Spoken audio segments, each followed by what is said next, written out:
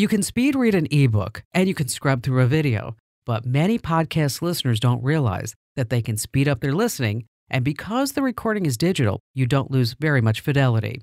I'm Kim Commando, brought to you by thecurrentnewsletter.com, the smart tech newsletter delivered to your inbox twice a week with exclusive news and links. Sign up now at thecurrentnewsletter.com.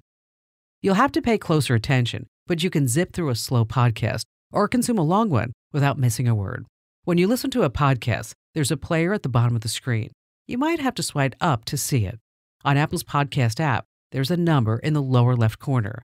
The default is 1x, and this lets you hear the podcast at normal speed. You can change the playback speed up to 2x to zoom through your podcasts. And for some reason, there's also a 1/2x playback speed.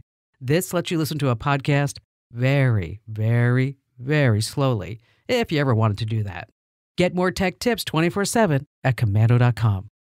Whether you're on Twitter, Instagram, Facebook, or Pinterest, stop by my page and say hello. I'd love to hear from you.